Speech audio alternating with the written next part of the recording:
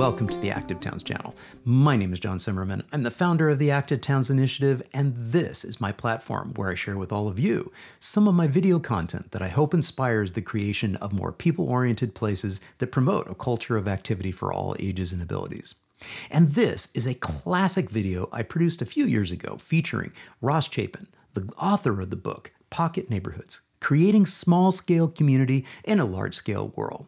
And it highlights the creative solution to producing more housing on smaller lots while still retaining the attractiveness of single-family homes. One of the most underutilized potential tools in the housing creation toolbox. I hope you enjoy it, and if you do, please give it a thumbs up and share it with others. And if you haven't yet done so, I'd be honored to have you subscribe to this channel, and don't forget to ring that notifications bell. Here's Ross Chapin now, introducing us to the scale of sociability in pocket neighborhoods in the Danielson Grove community. Enjoy. So you've got the patterns, guiding patterns for pocket neighborhoods. And I just want to highlight a couple. And that is one, the scale of sociability. You've got a few houses coming together around a shared garden. There are layers of personal space. We walked in through one layer. That's the public street. This is the semi-public or the semi-private. Private. And then between the sidewalk and the door are 5 more layers.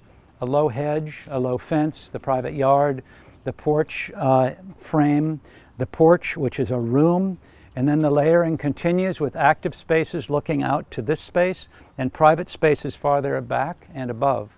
So the layering of personal space allows for community to not be sort of affrontive in your face.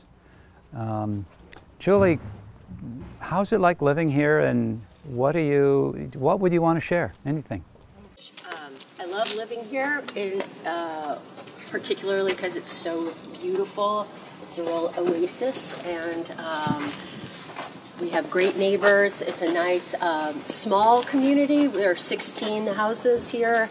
I've lived here almost 11 years now.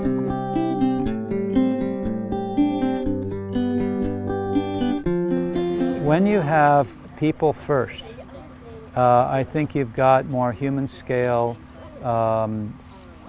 human communities. When you've got planning by policy and planning by economic determinations only, then you end up with these mindless, no relation of scale, of number, subdivision. And it's related to the fire truck, or to the garbage truck, and not... which are necessary.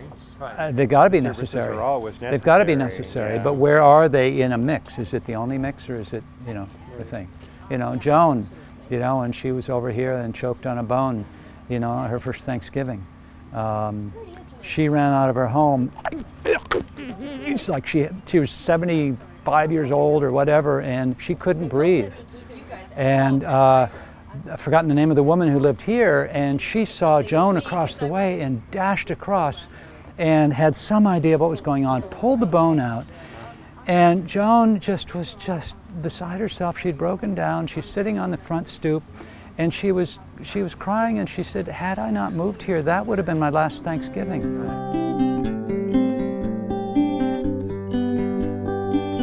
This part of the community was the first phase that we built. The houses were limited to 1,000 square feet.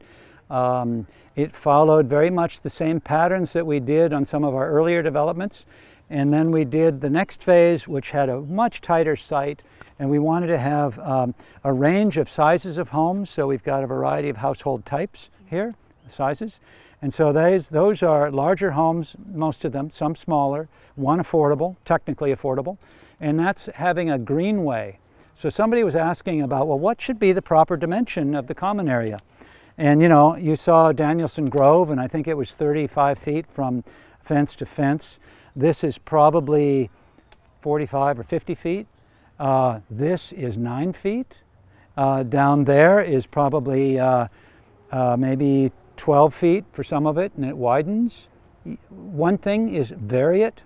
The other thing is that it doesn't matter how big it is, as long as you have the layers of space that I talked about, the layers of personal space. This was between the shared area and the front door would be 5 layers. Okay. And it helps it feel more comfortable when you're on the porch and you're not just wide exposed. Yeah. And you've got landscaping. The landscaping is not just something that softens our architecture. The landscaping is integral, and it's not just part of the aesthetics. For me, it's part of the social dimension. It creates these spaces that have different engagements to them. Just the way you're on your porch here, now that this has grown up, you've got a little more separation, and yet it's soft, you're open, you're part of it.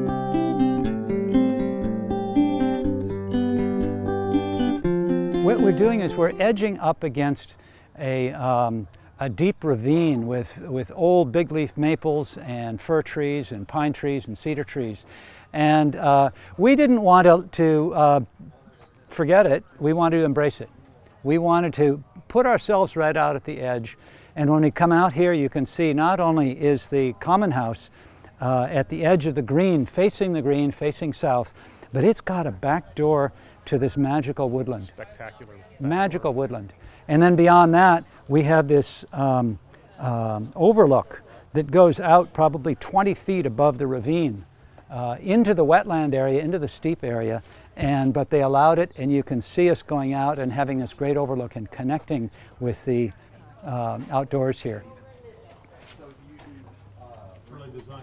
See, sensitive. This line right here is saying that this is part of a steep site, this part of the wetland.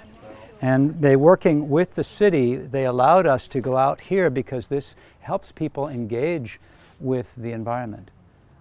So the environment is not just something we're protecting, yes, but we're also appreciating, and there's an educational part to it.